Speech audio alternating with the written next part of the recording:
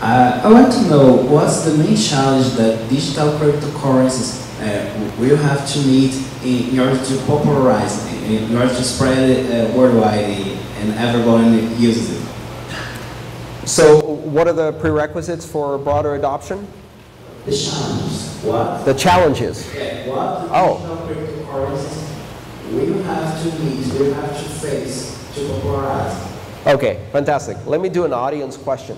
How many of you find Bitcoin easy to understand?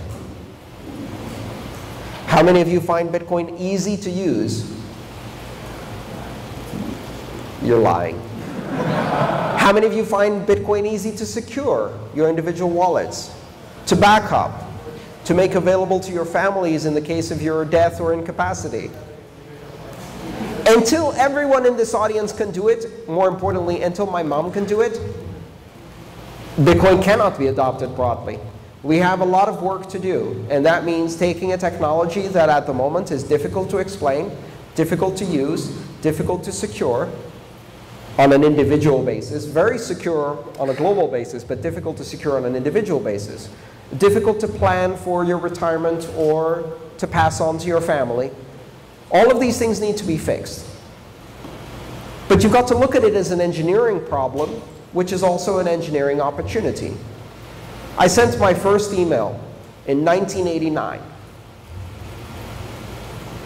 In 1989, in order to send my first email, I had to download a mail client in source code, use a compiler to compile it into an executive application on a Unix system, on the command line, over a modem, on an account that I wasn't strictly speaking authorized to use, because I was 16 and I had access to the internet in 1989. You do the math.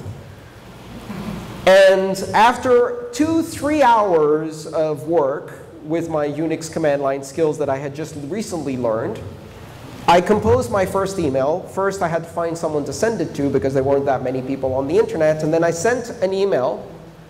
And in the blink of an eye, just 36 hours later, it arrived at its destination. Now, if you asked me then, will you do your banking, your shopping? Will your mom use this? Can you do video calling with your mom on this? I would say yes, but it will take 20 years. Exactly 20 years later, my mom sent her first email. And she didn't have Unix command line skills. She went like this on her iPad. That's what we have to do. Now, you can look at that as a challenge. I think of that as an opportunity.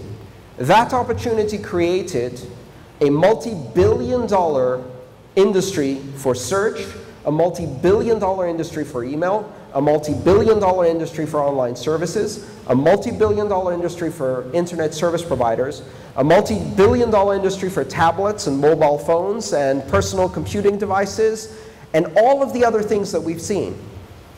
So the person who sees it as a challenge is the pessimist. The person who sees it as an opportunity to create a billion-dollar industry, I call that person an entrepreneur. And I see a lot of them in the audience today who are thinking, you know what? If I make Bitcoin easier, I build a very successful business. If I make Bitcoin easier to use, easier to secure, easier to understand, until you don't need to know how it works. So I'll turn around that question and say, you don't need to understand Bitcoin to use it. Because I guarantee you, there are not more than 2 or 3 people in this room who understand how TCP/IP windowing, Las Vegas QoS properties within TCP work, how an HTTP protocol message is formed. Anybody? 1, 2, 3. Boom, bingo. And those are the developers in the room. And we all use the internet without needing to understand any of that.